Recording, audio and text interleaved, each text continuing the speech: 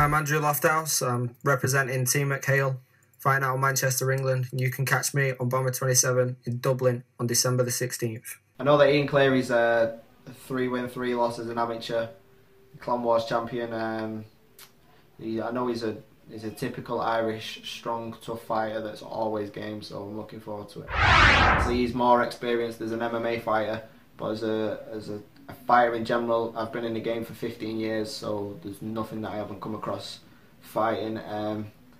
My striking I can do with my eyes closed, it's no issue to me, and I've been training around some top guys for me groundwork, me wrestling and BJJ and things like that, so no, I'm confident going into this fight, otherwise we would have never have took it.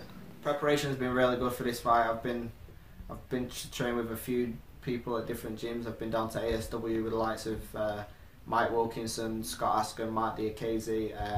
I've been mainly going down to Aspire Combat in Liverpool with Dean Garnett, training with some of them lads. They've got Alan Philpott there who's facing Tom Duquesnoy on the card, so my ground game's been getting drilled a lot more than my stand-up game. So I've been just drilling takedown defence, working from my back, working from on top, everything really, just to make sure that I'm 100% when I get in the cage. No plan survives contact with the enemy, so it doesn't matter how much I go through it in my head or he goes through it in my head, it will come down to when we're in that cage on the night. I mean, there's been plenty of times where I've got in the ring as a Thai fighter and thought, what am I doing here? Why am I doing this? But this time, preparation's been bang on, and I'm very confident that I'm going to come out the winner. The fans in Dublin are in for a treat. It's a big card. There's some big fights on it. Tom Duquesnoy always puts on a show. Alan Philpott, he's coming out to be crowned like the #1 in Europe. So it's a big show. Like for fighting for myself, I like to go out and put on performances. Sometimes I've been told off my team for forgetting about scoring and things like that, just because I do want to entertain, I do want to put on a show, and the majority of the time I think that I do, to be honest. I'd like to say thank you to everyone that's been involved in my career since day one, but this is a new era for me, it's a new start. Everything in the past is in the past, it's a new chapter.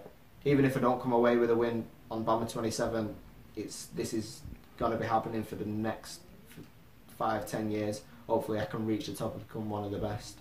I'd like to thank Daz Morris, who's always had the faith in me the past 3 years as my stand-up coach. The lads down at Aspire Combat who have taken me under their wing as well. They're making sure no stone's left unturned. Dean Garnett, Alan Philpott have been doing all sorts for me to make sure that my game's fantastic when I get in the cage. I'd like to thank Adam Horner at Team McHale. He's the one who's helped this happen. He's took me under their management with no prior experience in the MMA game. He's got the confidence and he can see the potential.